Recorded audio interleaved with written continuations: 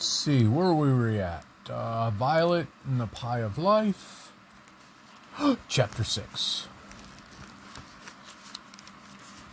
My morning in 5 senses and 5 emojis. Seeing Mom's face close up.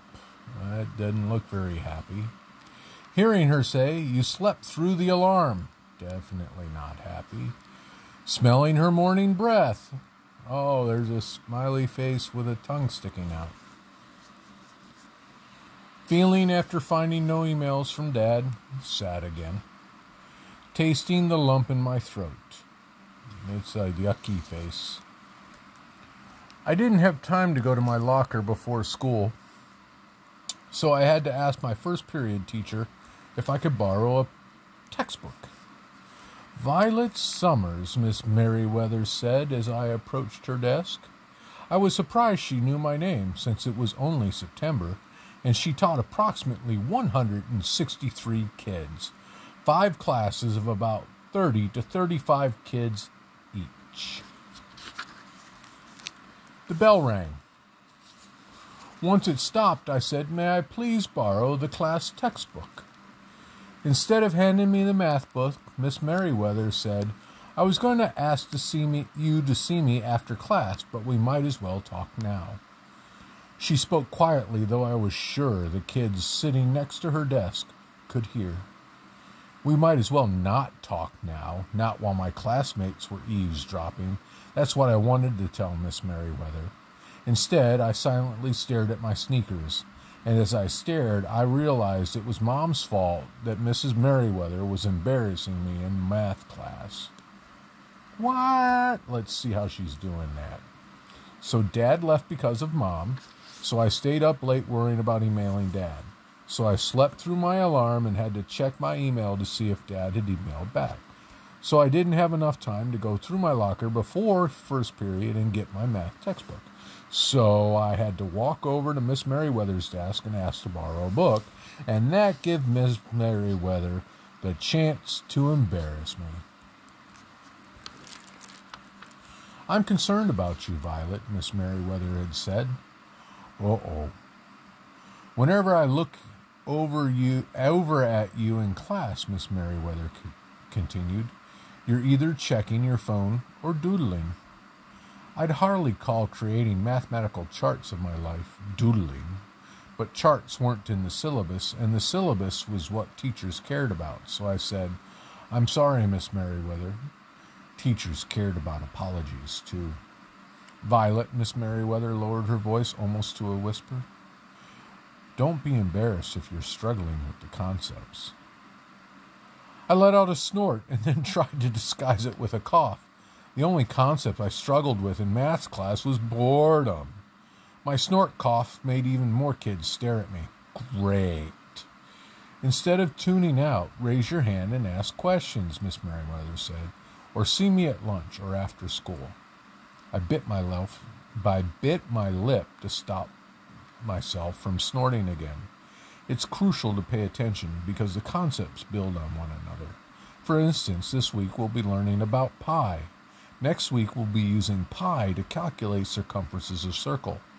Once we have that down, we'll calculate the volume of spheres. I already knew all about pi. I'd found an amazing YouTube video about it a couple of months ago and binge-watched and read everything I could about pi, which is probably the nerdiest thing any kid ever did on her summer break. But there are so many interesting things about pie. It isn't just about pie. It's the best food ever. Pie sound exactly the same as pi is infinite with no patterns, no repetition. Pi was first studied 4,000 years ago, and people are still trying to figure it out. Even computers can't figure out pi. In fact, calculating pi is used as a stress test for computers because it can never truly be calculated. Dividing 22 by 7 is impossible. "Violet, please pay attention," Miss Merriweather handed me the loaner textbook, "and bring your book to class next time." I walked to my desk, pretending I didn't notice everybody gawking at me. Miss Merriweather talked about pie while I forced myself to seem interested in her slow-motion explanation. My brain drifted as I stared at her. She didn't look like the other math teachers at our school. Out-of-shape old white guys with ugly glasses and greasy hair. Miss Merriweather was tall and muscular, like she spent spare time lifting weights or playing lacrosse. She was young for her teacher, and her glasses had pretty turquoise frames. Her short, non-greasy magenta hair matched her magenta lipstick and looked nice against her brown skin. Miss Merriweather finally said, "Open your textbooks," so I slowly leafed through the loaner copy, stopping to read the graffiti. Sam was here. Abby loves Ben. I wondered why anybody wanted to announce being in math class or declare their love in a textbook. "This is way too hard," Logan Mendez says. "Someone should round pi to just plain 3 because that's close enough." "Yeah," Zelda Buckman said. "Pi has too many decibels." Even though Miss Merriweather had just lectured us about my doodling, I couldn't resist making one simple graph. Mathematical intelligence, very, very high. Talkativeness, very, very low. When I finished, I looked up to find Mrs. Merriweather towering over me, staring at my graph. I flipped over my paper fast. I wish I could melt into the floor like the Wicked Witch to save myself from humiliation. I mouthed sorry to Miss Merriweather. She raised her thick eyebrows at me. She had that trying not to laugh expression Mackenzie and I sometimes got sometimes in the back seat of Grandpa Falls Apart when we text funny stuff about my mom while she was driving. When the bell rang, I rushed out of math class like it was on fire.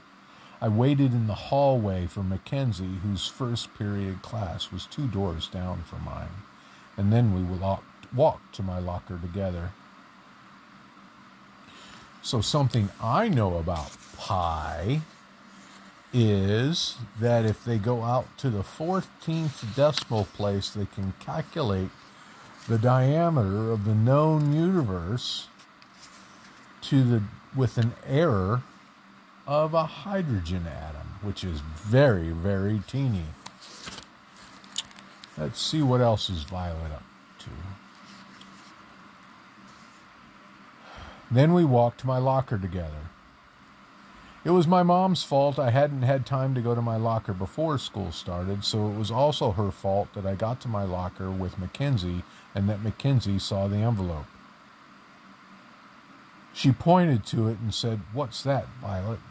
That was a small white and taped to the middle of my locker. Before I could answer, Mackenzie walked up to my locker, peered at the envelope. "It's not from a boy. Look at the writing." I looked. My name was in the envelope with a large straight V, a perfect round circle dotting the I, another perfect circle for O, a pretty loop for the L, and a smooth E and T, 2 parallel curvy lines swished underneath my name. Mackenzie was right. It's not from a boy. Not that it would be, even if a boy were interested in me, which was impossible. I didn't think boys sent notes to girls that they liked. I couldn't think of any girls who would send me a note, either. No one besides Mackenzie.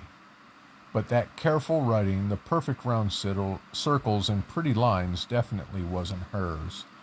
Her writing always seemed like a part of a ransom note or an SOS scribbled in a state of emergency. Mackenzie tore the envelope off my locker, handed it to me and said, "You can read it in private if you want." "I don't need privacy," I said, because I couldn't imagine telling Mackenzie I did. But after I opened the envelope and reread the note, I had wished I had asked for privacy. Uh-oh.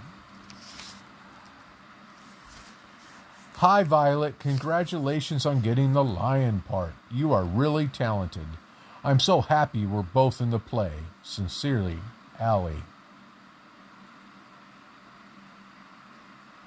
Oh, now I know why Allie's so popular, Mackenzie said. Phony compliments make people think she's nice.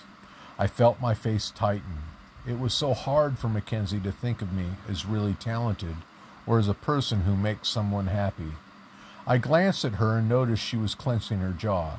Maybe she felt the beautiful, popular girl, the girl who had gotten the starring role Mackenzie had wanted, was now trying to get her best friend too. So I said, "Sounds like Allie is desperate," and Mackenzie relaxed her jaw a little. And then I said, "There must have been a sale at the exclamation point store."